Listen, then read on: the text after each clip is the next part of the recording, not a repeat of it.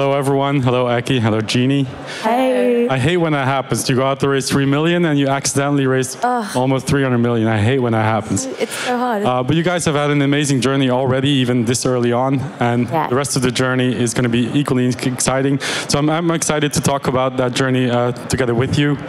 Maybe just in terms of introductions, because you're two sisters. Yeah, we tend to talk over each other too, so we're going to be really careful. We're going to slow it down so our voices sound similar enough that it would be confusing. Exactly, but just say which one you are of the two sisters and what you do at the company for starters, and then we'll dive into the good bits. Cool, so I'm Gini, and I run all like the revenue and sales for both, well, Karma Cans I started at, and now Karma Kitchen.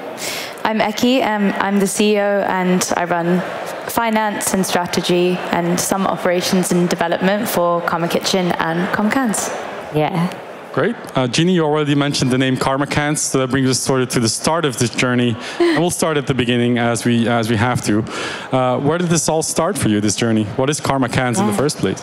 So Karma Cans is a corporate catering business, and we started it when I was 21 and Eccie was 23, back 8 years ago now. It now does 1,000 meals a day for different tech companies across London.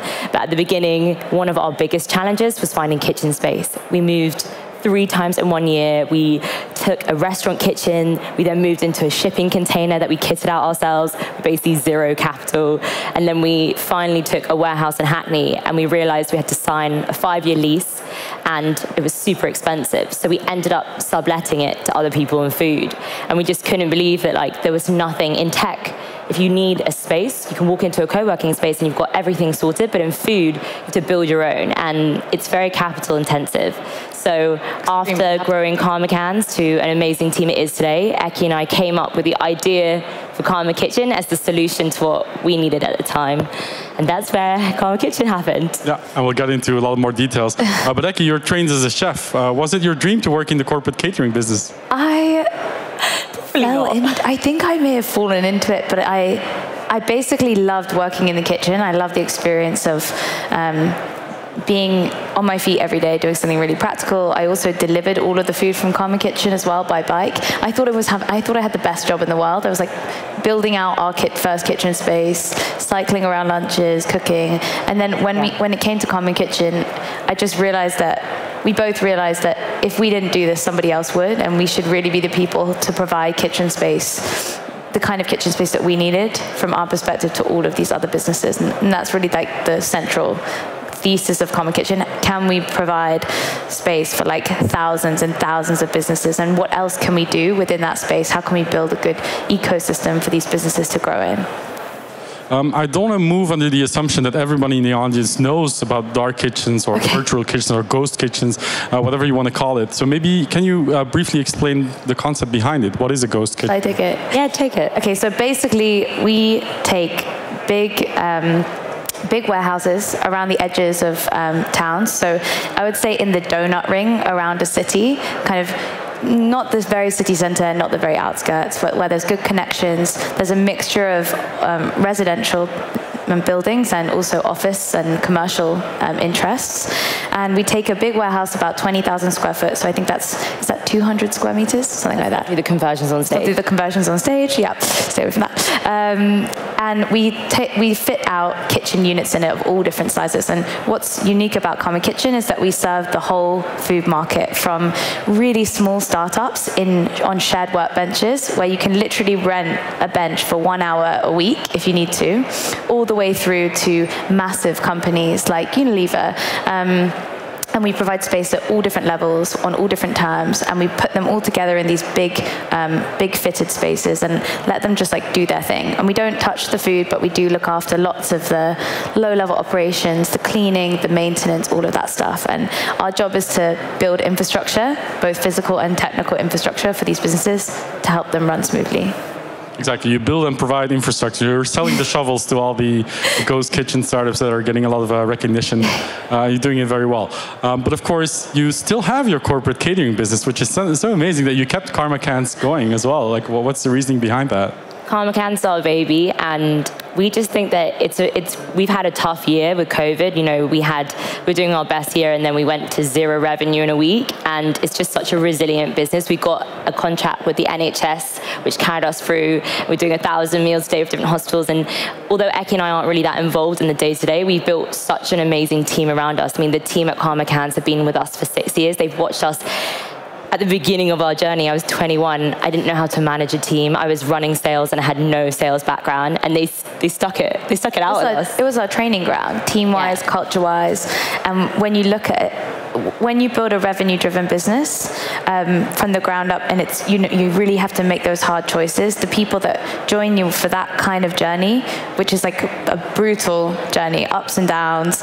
We've talked a lot about internally about how that can look. When you get through to that at the end, you know, you have some people around you, and you have some things there that you just can't make that happen in a second, no matter how much cash you have. It takes time to build that. I mean, we literally, you're right, our revenue for Karma Cans was wiped out. And we used to sit in our sales meetings before the pandemic at Karma Cans, and we'd be like, everybody would just be like giving each other a pat on the back and a round of applause every month. We're like, we grew 30% this month.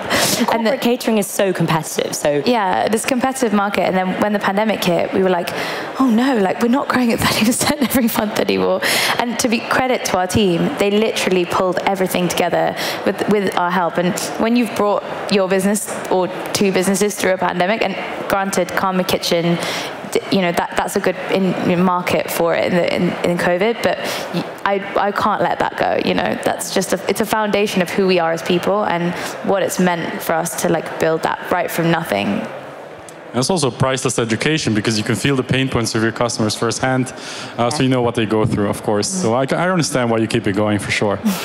So let's talk about that journey. And actually, the topic of this session was your fundraise last year, which was coming from a journalist in the European tech space. One of these stories that you were like, this would have never happened, you know, even 3-4 years ago. But now apparently that can happen. So can you walk us through what actually happened when you wanted to raise your Series A round? Yeah. Should I start? Yeah. So we are not quick to raise money, and each round has taken us a lot of time to do, at least a year, and even our seed round, which was very small. And we were just hitting our heads against the same wall for almost a year, 9 months. We were trying to raise capital from VCs to buy buildings and fit out, you know, basically we'd buy a building for £4 million and we'd fit it out for £2.5 million. And we were knocking on VC's doors and going, why won't you give us money for that? And they were like, yeah, we're kind of more interested. Are you a tech company? Is there any tech element to it? Like this tech? Yeah, there's some tech. You know, on top, we build the technical infrastructure too, but before you build the technical infrastructure, you need the physical infrastructure. That's where all of our clients are centered. So after a long time, and probably a lot of rejection. How much rejection do you think? A lot of, yeah, this is a great idea, but it's just not for us.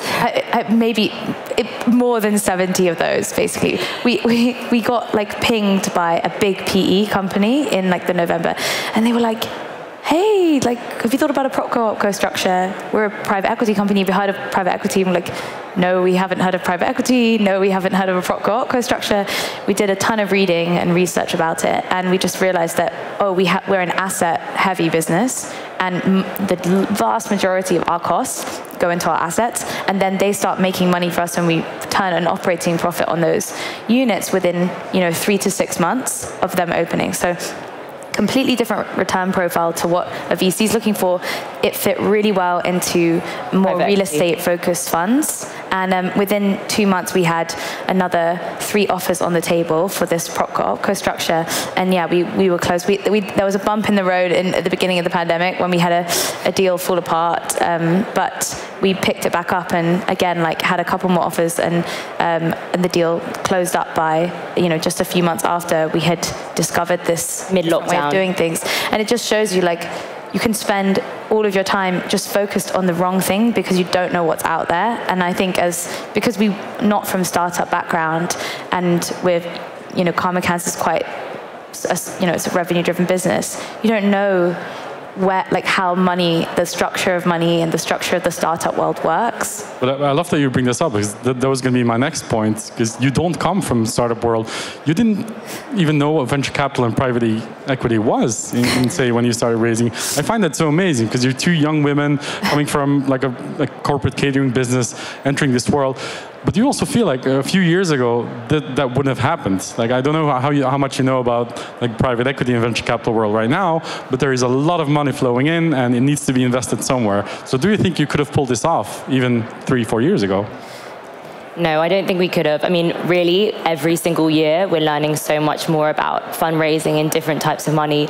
You know, when we started Karma Cans, we got invited to a VC's office, and we turned up with some lunches. We didn't really know, we knew that they were going to invest in us, but we didn't really know what we wanted. I was 21. They said they wanted us to come in for a chat, so we went in for a chat. We came in with these lunches, and we're like, yeah, let's have lunch. And then they asked us how much money we wanted. We said £10,000. Like, yeah, they were expecting a pitch, and you showed up with lunch instead. Yeah, they were expecting a deck. I don't know if we knew what a deck was. And then we pulled out our lunches, and we just told them about the business, and they said, so how much do you want? And we looked at each other, like, yeah, maybe 10K, £10,000. They're like, that's what the legal fees will cost for this deal. And we're like, oh, I think we're okay then. No, but this is really great to meet you. Great, this is great. And then, a few years later, thanks for the food.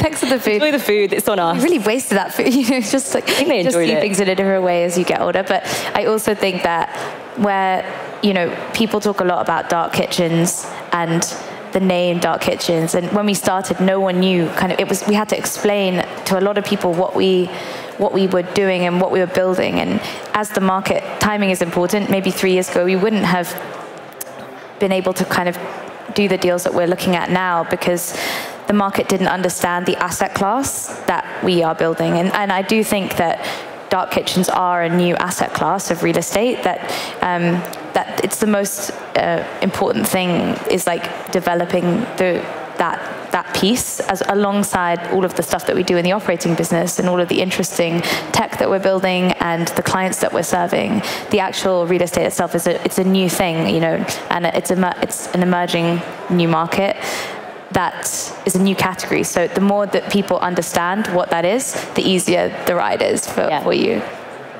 So let's dive a bit deeper into your business then, because you build infrastructure for kitchens, but that's not all you do, and that's not all you have planned. So maybe let's talk about where you are today, and then we'll move sort of to future plans. But you're in the business of essentially buying properties and turning them into something that didn't exist, even a few years ago.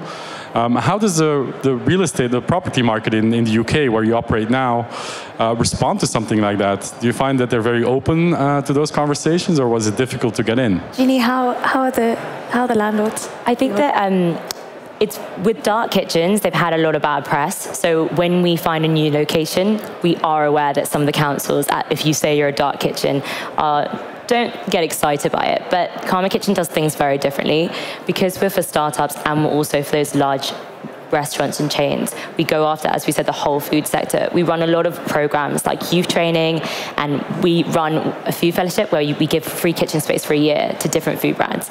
So we kind of want to be celebrated when we enter an area. We have a lot of people coming down to our sites and actually purchasing food from our kitchens. So they're not your classic dark kitchens. So we've actually been really, really lucky. The council have been very on board with our spaces so far. In terms of the design of the space and who our brand appeals to, we are super focused on the idea that unless you build trust with the end eater, the end consumer, people want to know where their food is made. They want to know what goes into it, who made it, if the chefs are being paid well. They want to know what kind of environment the chefs are working in. And if you come to us, like our site, one of our kitchen sites, what you'll see is like natural light, like full of glass, pink tiles, colorful like images, loads of people with like their music on full, It's a real home for those. It's a real hub, yeah. And that we want to tell that story to the consumers in the area around our spaces, so that when we enter a new market, people are like, oh yes, a Karma Kitchen's open. We can't wait for all this cool food to come out of it, and like these new products, and it's so interesting. And come down and like do a cookery course, do a youth training program with us. And our customer group. So obviously we've spoken about how we have the startups. They act as an amazing funnel for the rest of the space. So 70% of those businesses start in our kitchen, and of course a space like that has high churn, and those businesses are quite vulnerable at times, especially in a pandemic. But we've seen so many of them grow with us. We got day one of their business, and now they're in 3 of our sites, which is such a cool story. And what we want to do is take them to 30 sites, and we have the power to do that, which is amazing. What about expansion? Do you want to stick to the UK, or do you want to expand geographically over time? We definitely want to expand it to Europe. Like, that's priority number 1. It's going to take us a few months, I think, from the point that we're at now to get there. We've got a few months. Okay, a few months. Optimistic. Well, maybe 12 months, but I think we're basically, we've got a lot of sites under construction right now at the moment in the UK, so got to get those open and running really smoothly. And then when they are, Europe is 100% on the agenda. There's so many amazing markets in Europe that we just love to be in, and so many great businesses that we think we can really support and help. Come on, spill the beans. Which markets are you looking at? We really want Amsterdam to be kind of the first city that we hit. We think that food production and delivery is incredible there. And you're also very close to Rotterdam, where Unilever's headquarters are. So the idea is to help businesses grow and be hopefully bought by some of those bigger corporations. We like Paris and Berlin as well. Anyway, where we would like to probably spend. No, I'm joking. Anywhere that I want to spend a bit of time, basically. Yeah. Great weather is also great. Go down south a bit. What does a city need to have for you to be interested in it in the first place, or is any city really open game? I think the key thing is that it's got a high population density, or there are pockets of it which have a high population density. And it really helps us when there's an existing food culture, really good food scene, and some delivery activities going on. When people are comfortable with the idea of ordering their food on delivery, that's helpful for us as well as a really vibrant local food culture.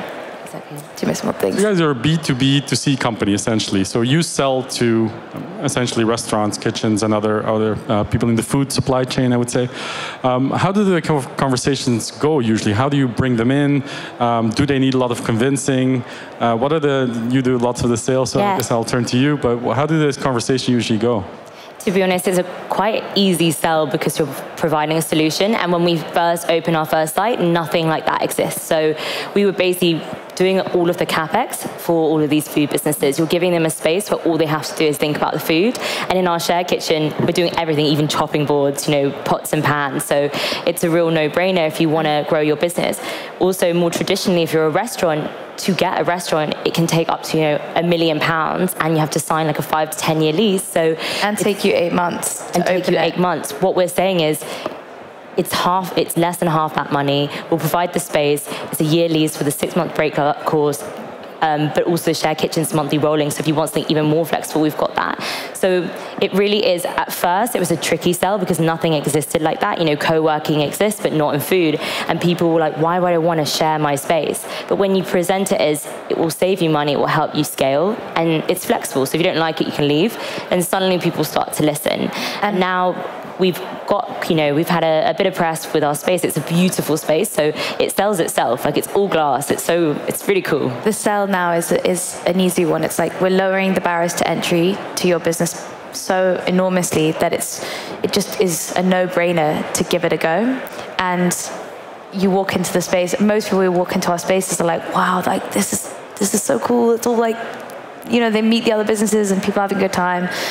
But I think also what we're starting to understand is that for many of our businesses, there's like missing pieces for food businesses that they struggle to understand their margin.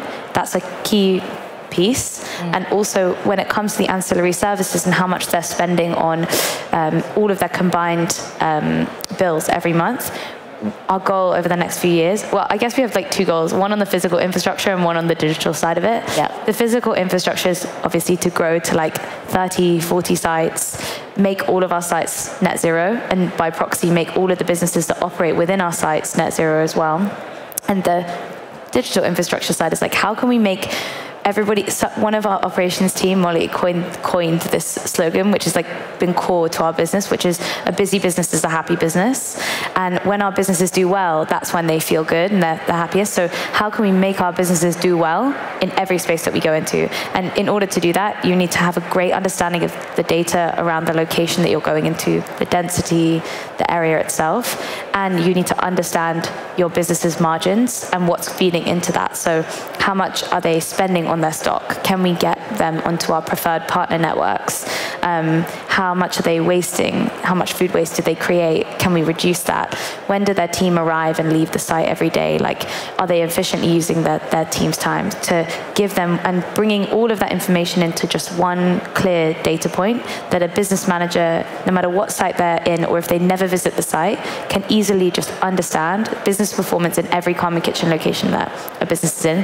That's like the next step for us for the next year, alongside all the site building. This just popped into my head. This didn't come to me in the prep, but what you just said, essentially you built all this knowledge and data points about businesses.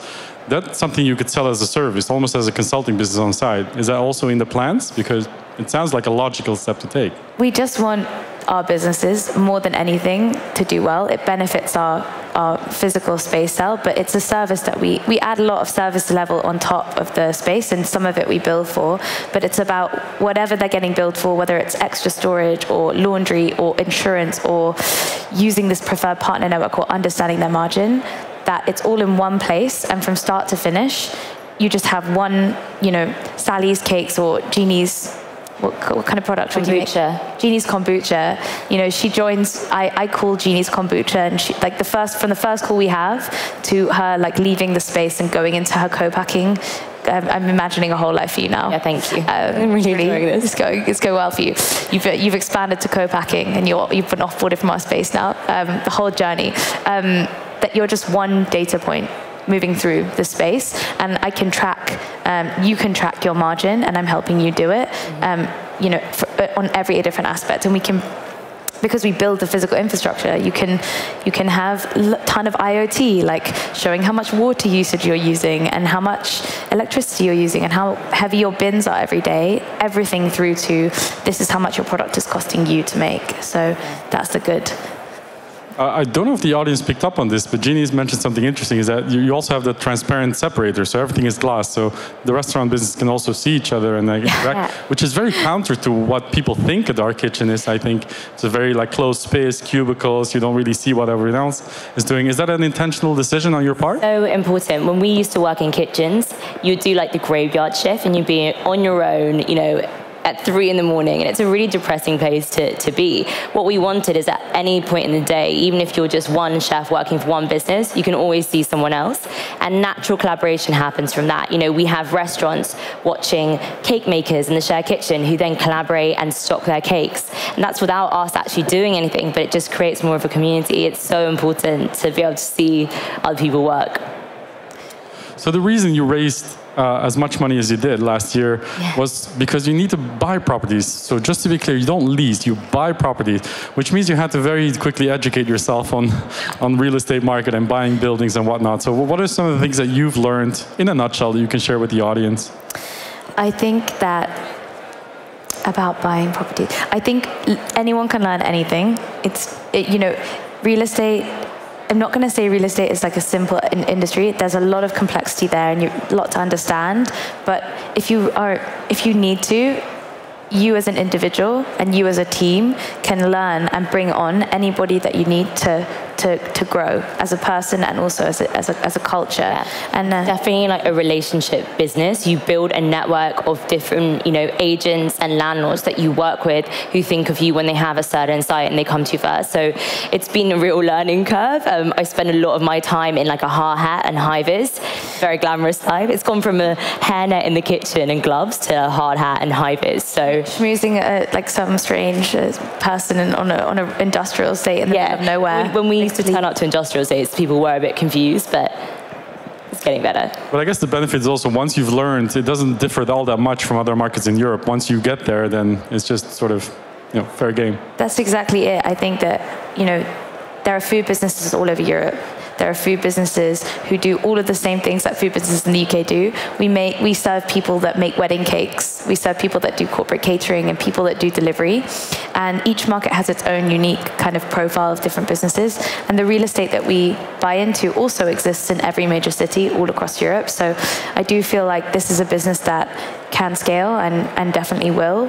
And especially if you're providing a very good quality of like background operation, like tech, to support billing and to support make your systems very robust, then you're in a good position to like move across Europe.